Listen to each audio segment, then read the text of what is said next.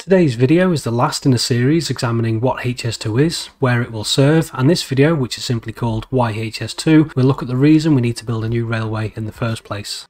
Whilst I'm not certain this will convince all viewers that we need to build HS2, I am hoping that people will have a better understanding about the need for the new line after watching this episode. This mini-series has been heavily influenced by a whole series of Why HS2 videos and a Twitter thread by Gareth Dennis, so I thought it only right that Gareth be invited to explain why he thinks it is we need HS2. He certainly does one of the best short explanations to justify the need for a new line. Also, his Rail Natter videos are well worth a watch, so I'll leave a link to his channel in the description below.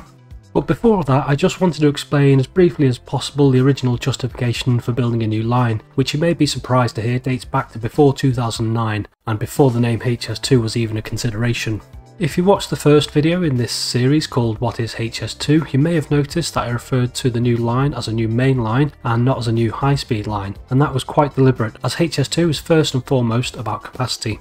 In fact, the very first study commissioned by Network Rail was intended to examine how best to provide capacity between London, the Midlands and the North, and did not expressly set out to identify if the line should be high speed or not.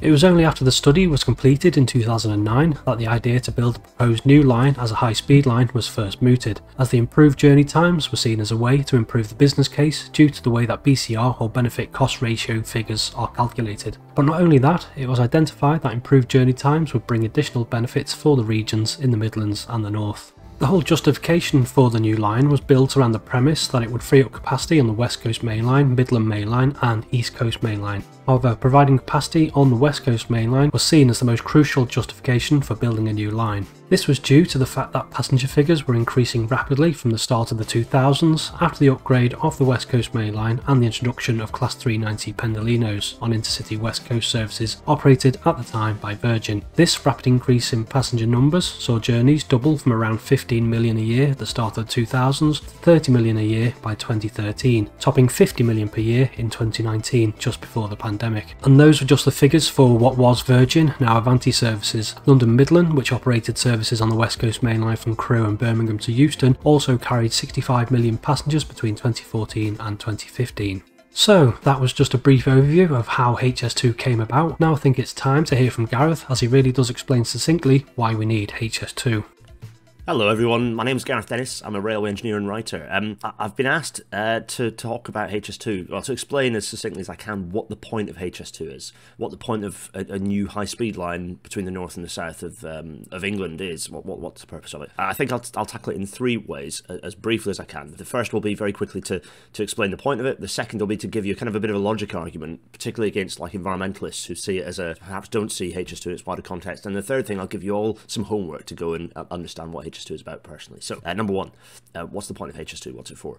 HS2 is a way to unlock a revolution in suburban and local rail capacity.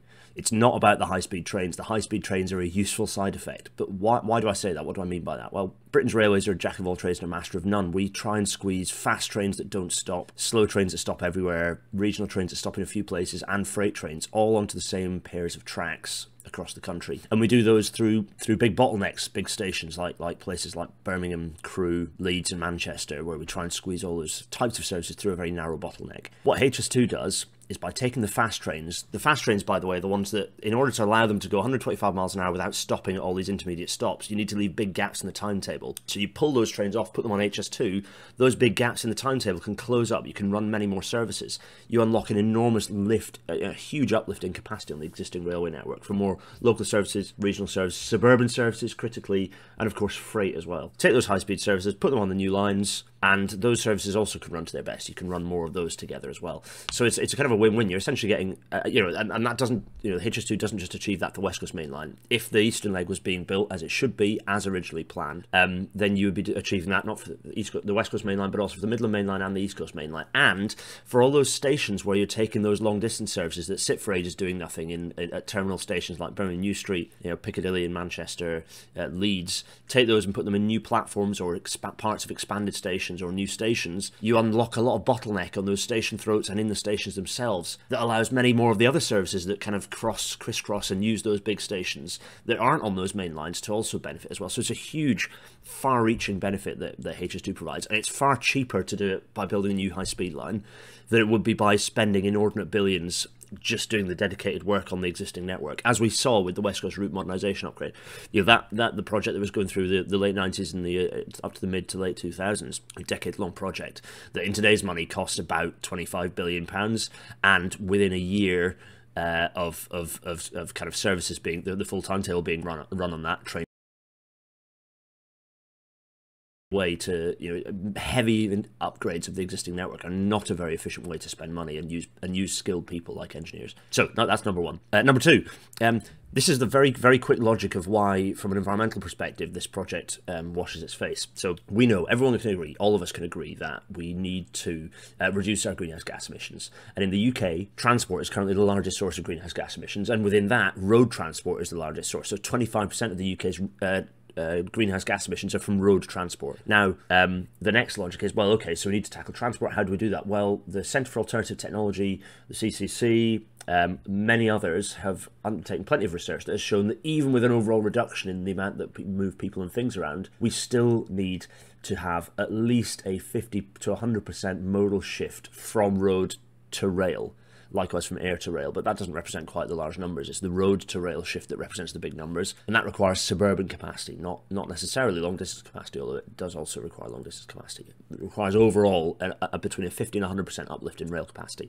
So by the time you get through that, so do we want to reduce greenhouse gas emissions? Yes. That means we have to reduce. We need to reduce transport emissions. Yes. That requires a mode shift towards rail. Yes. At that point, you go, right, well, what's the most efficient way to deliver that? And the rail industry is pretty much unanimous in agreement that the best way to deliver that is through high-speed segregation, through projects like High-Speed 2 and the new high-speed line between Liverpool, Manchester, Bradford, Leeds, and beyond.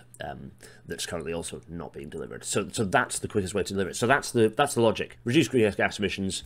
We need to mode shift from road to rail, which means we need more rail capacity, which means that we need HS2. That's an unassailable logic. And the last bit is the homework. So go find your nearest station, your nearest local station that's on a mainline railway, like the West Coast Main Line or the East Coast Main Line. Count how many trains at rush hour go through without stopping. If you're on the West Coast Main Line, those numbers will be large. All those trains could be stopping local services and more if those fast trains were moved onto HS2. So that was me waffling away, but hopefully some interesting stuff in there. You can catch me every Wednesday evening on Rail Matter on my YouTube channel, and also I'm very loud on Twitter. Cheerio.